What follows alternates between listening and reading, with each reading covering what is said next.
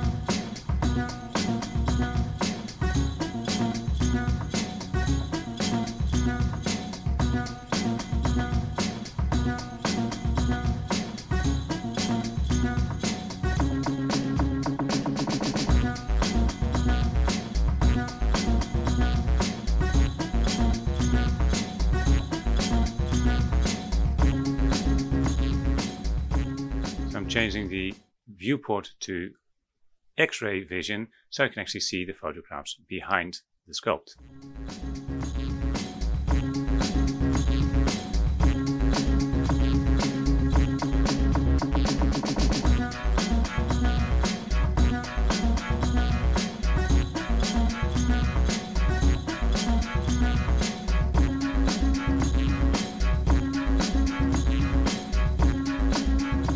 Now we have a basic sculpt. It doesn't look like much yet because the geometry does not really match the shape we're trying to hit.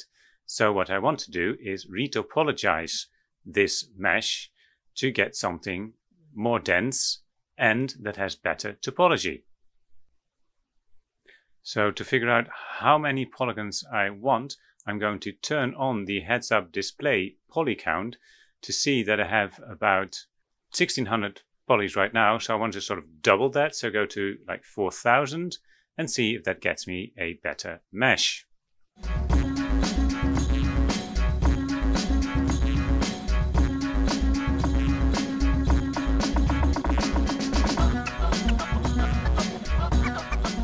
And there it is. You can see that the new retopologized mesh is not symmetrical.